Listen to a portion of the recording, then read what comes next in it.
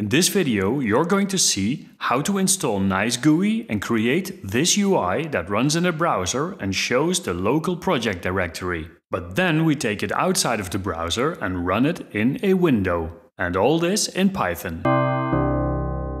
One of the most requested Python features is the ability to create GUIs better and easier. But just like C and C++ and Rust, Python is created independently of desktop and mobile apps, and we have to fall back on GUI frameworks like Qt, Tkinter and Kivy. But now there is a new kid on the block. It's called NiceGUI, and I hear the creators pronounce it like nice guy. On their website you can read that it runs in any browser.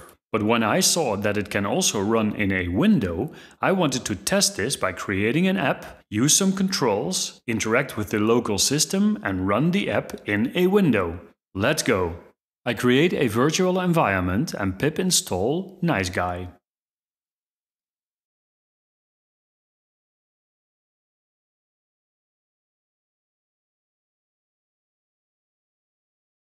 I create a new file. I import NiceGUI. As a test, I'll put a button on the screen and start the app. Let's see what happens when I run the code. A new tab in my browser opens with the app. The button is rendered and clickable, but it doesn't do anything yet.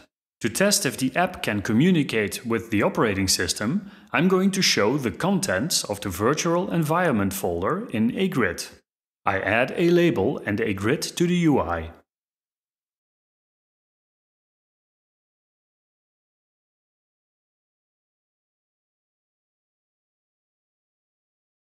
The grid defines columns, name and type, and the row data is an empty list. I save the file and let me show what it looks like. Very nice. I go back to my editor to implement the button click handler. I import path and use it to load the directory. I use a list comprehension to convert the directory items to grid row data.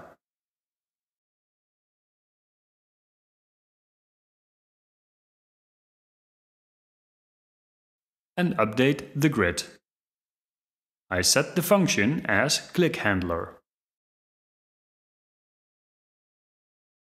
I save and check the result. Look at that! The code in the browser communicates via Python with my file system. But it even gets better. The run function has parameter native. Watch what happens if I set it to true.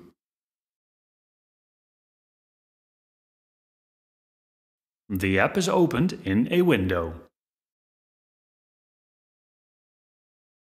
NiceGUI comes with many controls you would expect from a modern GUI library, and I will definitely try out more in the future.